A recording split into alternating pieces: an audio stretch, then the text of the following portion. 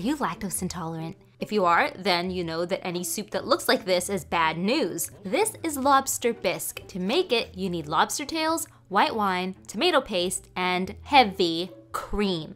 Any dish that's a paler color of what it's supposed to look like, I stay away from, because that usually means it's been drowned in cream or milk or something that's gonna ruin my stomach and my day. But this is homemade lobster bisque. However, the rule is, if I'm at home, it's less risky since the restroom is available at all times. One of the worst lactose intolerance experiences I had was at a coffee shop in LA. One day, I'll share the story of that horrible experience with all of you. But for now, I can look happy eating this delicious bisque, which I'm gonna pay for in the toilet later.